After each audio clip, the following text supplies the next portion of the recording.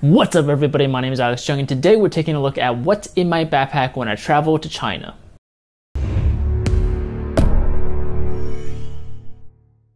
So as you guys know, I've been traveling to China a couple times now just to visit Miao Miao's family and as well as going to a couple cities in China just to get to know the motherland a little bit better. And of course, the gearhead inside of me can never go on trips without having any sort of camera gear beside me, on me, with me, whatever. I need to bring camera gear. A lot of you guys over on the weekend AMAs on my Instagram stories have been asking me about what sort of gear you should use, so I thought today it would be fun to show you guys what kind of gear I use. Traveling to a new country is always super fun, but sometimes it can also be a little bit nerve-wracking, especially when it comes to what sort of camera gear you should bring with you. It's important to bring all the right gear without having to overpack and killing our backs as we're on a hike or when you're going from the airport to the hotel. And everything that I talk about today will be linked down below. Alright, so diving into the gear, I'm gonna first start with some of the smaller stuff and then I'll move on to the bigger stuff and the good stuff like the camera and the lenses. So first, let's go over the backpack that I use.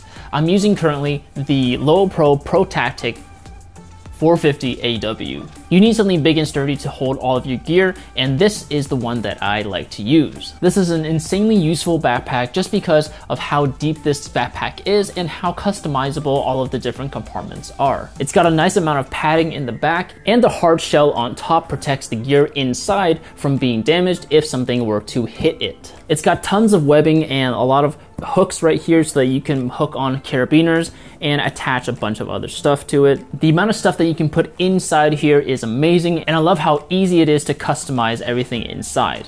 Hard drives. You gotta have a place to store all your photos and your videos that you're shooting. So I like to bring my Samsung T5 solid state drive. This one is 500 gigs and I use it to store all of my footage, all of my photos, and edit off of this one since it's really fast. And I also have a 5 terabyte hard drive that I use to back up all my projects on. Just in case something bad happens to this drive, I can have a redundancy or a duplicate of all of my footage on a separate drive.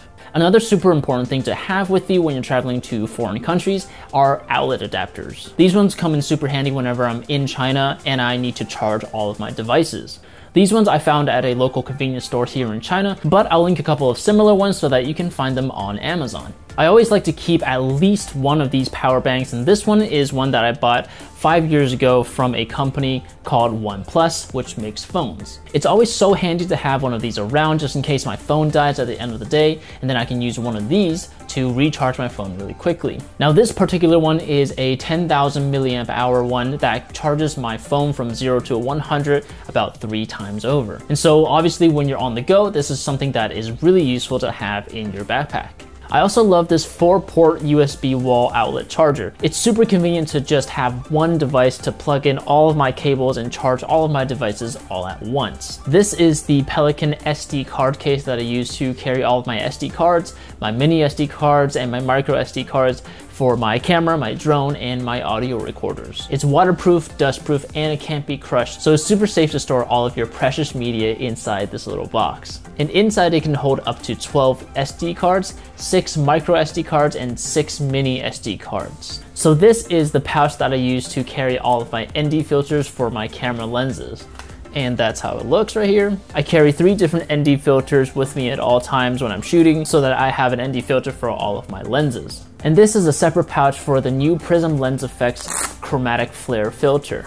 That's what it looks like. I love using this little filter for photos and videos recently. Ever since I got it, I've been using it non-stop, and it's really become part of my everyday kit. And I also have a 82 to 77 millimeter step down ring that allows me to mount it on some of my larger lenses. And I also have some ND filters for my drone so that when I'm shooting outside, I can have everything evenly exposed during the daytime. And speaking of drone, I use the DJI Mavic Air, and it shoots up to 4K at 30 frames per second and 1080p up to 120 frames per second. It's nice to have a little drone like this because it doesn't take up too much space and it produces some excellent results when it comes to video and photos. And of course you can't fly the drone without its little controller, and I just throw this inside the backpack in its own little compartment. Batteries, something that you can't have enough of, especially when you have 2 cameras that use the same exact battery. I have 6 of these little batteries and I split them 3 and 3 between my 2 cameras, and we usually burn through 2 of them per camera on a full day of shooting, which is why I always bring 2 dual slot battery chargers. These things are super handy because they charge via USB and you can put 2 of them at a time. So at the end of the day, I just put all 4 dead batteries onto these 2 dual slot chargers and I'm ready to go for the next day. I also have 4 of these drone batteries because the Mavic Air eats through these things like it is nothing. These 4 batteries only last me about 30 to 45 minutes of straight flying, which isn't really a lot of time. Therefore, when I'm flying with the drone, I have to be very precise on what I want to shoot and how long I can take for each shot. And you can't charge these batteries without the proprietary DJI battery charger, which is why I bring this all the time when I'm shooting with my drone. All right, next we have audio equipment. Now, audio is something that a lot of people will sort of gloss over and don't put enough time into thinking about their audio. But it is extremely important that you capture and use good sounding audio for your videos. Capturing the sounds of what you're shooting on location is always much better than finding sound effects from a music library and then putting it into your videos in post-production. So for audio, one of the things that I'm using is the Rode Video mic, and this one is the one that I've been using for about 10 years now. I've used this ever since I've started my filmmaking career, so this thing lasts for a long time and it still works perfectly fine. And this just mounts right on top of my camera and I plug it in on the side, and so therefore I can capture some audio as I'm shooting and record some ambient sounds. The other piece of audio equipment that I bring with me all the time is the Tascam DR05, which is this guy right here that I'm using to film with. This is a great little recorder to plug my Rode mic in and use it to capture some ambient sounds as I'm shooting, and it records better sound quality than the built-in preamp on my camera. And so that's why I like to have this little Tascam with me whenever I go out and shoot. It's so small and compact, I just throw it into my backpack and just sort of forget about it until I need to use it. The MacBook Pro. So this guy right here is the 2015 MacBook Pro that I bought in 2016, so it's been 3 years since I've been using this one and it's worked perfectly fine even until now. I use this to edit all my videos using Premiere Pro, and for photos I use Lightroom and Photoshop. What I absolutely love about these older MacBooks is the fact that it has all of these ports. Look at all these ports on the side. On these newer MacBook Pros, you have to have dongles for everything. Like, everything needs to be dongles. And that just makes it super annoying to have to attach another thing to your setup, and it kind of clogs everything down. So it's nice that everything is still built in on these older MacBook Pros. This thing, I'm pretty sure everybody in the filmmaking world or just anybody in general has seen or used one of these things. Now, if you don't know what this thing is, it is the Joby GorillaPod. And everybody who is a vlogger or anybody doing YouTube stuff or anyone who is traveling has at least come across something like this before. It's definitely something that people love to hate or hate to love. You're supposed to be able to set this up as a tripod so that it can stand on its own if you're doing something like time lapses or if you just need to do a quick talking head. But a lot of people have complained and said that these things aren't really stable at all. Sometimes their cameras will just tip over and fall, and mine certainly has lost some of its sturdiness over time. However, I mainly use this as a way to get steadier footage. When I have the camera attached on top, it allows me to have a second point of contact with my entire setup. Now, instead of just having one point of contact with me having both hands on my camera, I can now have something at the bottom to hold, as well as having my other hand on top holding my camera. This way I have more points of contact, and that makes it naturally easier to get smoother handheld footage.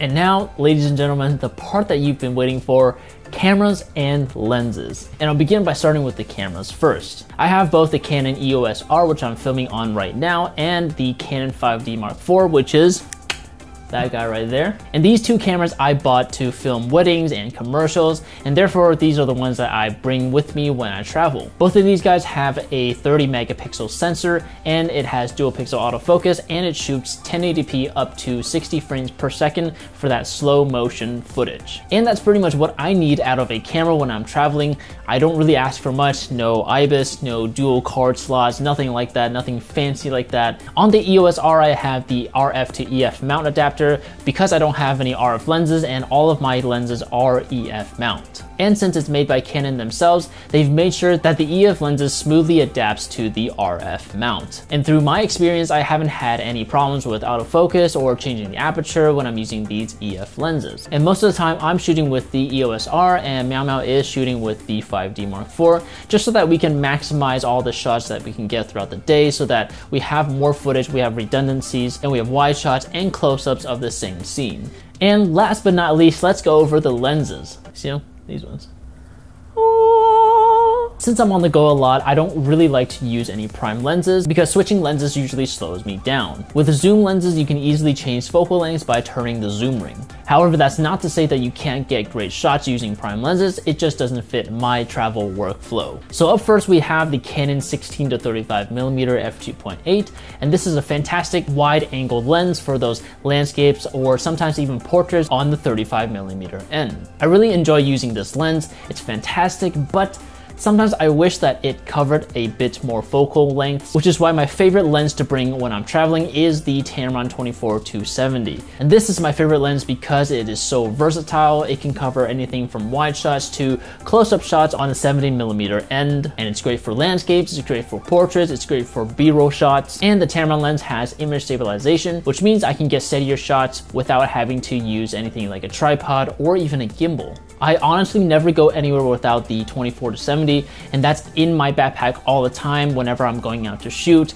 I always pick this over the 16-35 pretty much every single time. And last we have the Tamron 70-200 G2 f2.8, which is a telephoto zoom lens that is perfect for those close-up shots. I do find myself using this lens more and more often nowadays just because of how beautifully it compresses the background and the foreground together. It just makes your subject really pop out of the image and stands out and isolates your subject to give it that nice shallow depth of field and that really cinematic vibe. But one of the biggest trade-offs with this lens is just the sheer weight of it. You definitely feel the weight of it if it's in your backpack and you're carrying it on your back, or if you're holding it, or if you're having it strapped around your neck. And it definitely is a real forearm workout when you're using it. But at this point, I've just, sort of dealt with it because of just how beautiful the images come out from this lens. So that's it for this video. This was definitely a longer one. So if you have any other questions, please leave a comment down below and I'll try my best to get to them. And again, everything that I talked about today will be linked down below. If you like this video, please hit that like button, make sure to subscribe, hit that bell to get notified of every video that I post. My name is Alex Chung and I'll see you later. Bye.